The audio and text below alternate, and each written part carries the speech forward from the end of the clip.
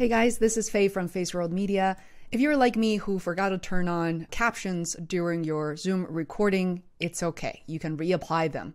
Now, what you can do is consider a company called Scribe. This is not sponsored, and I've been using them for a long time for myself here at Feisworld as well as for several of my clients. So you can sign in, and then from here, you have the option to create folders, but to keep it simple, I'm gonna just basically upload a new file. You'll notice that you were prompted to say, do you need a transcription or you need subtitles? So in this case, we want the subtitle to display basically as the video is playing. So that's what I'm going to do right here. Once you choose to upload the file to get the subtitles, you notice these options on the left-hand side. I know that it's sometimes as simple as just uploading the file directly, but you do have these options, including YouTube channel.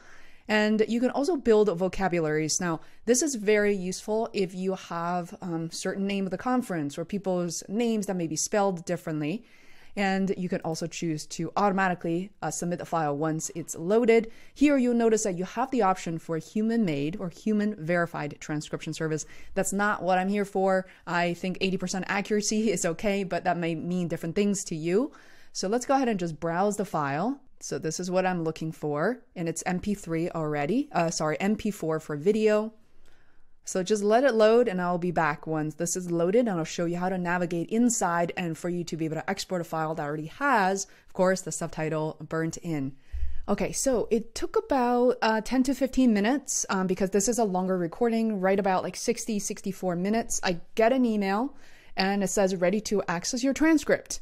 So now coming back to the recording itself, I'm going to click on it. It says it's ready. And here I can simply change it if I want to. I click on it and I can say EDP, Livable Conference. So let me go ahead and just play that real quick. Everybody, we are really pleased to be here today. My name is Gustavo Serafini. Yourself, Kyle Chronic,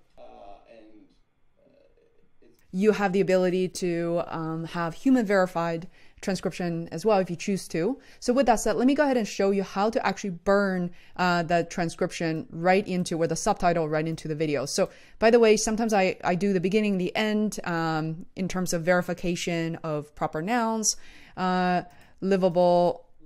So so that's it. Click on download.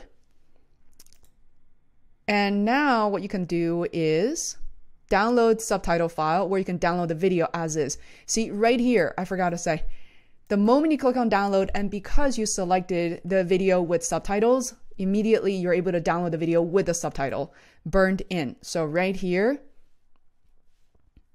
rendering your video, please be patient. This may take a few minutes. So that's gonna go through the process, but guys, you've got this. I really like Scribe. While I'm at this, let me say a few things.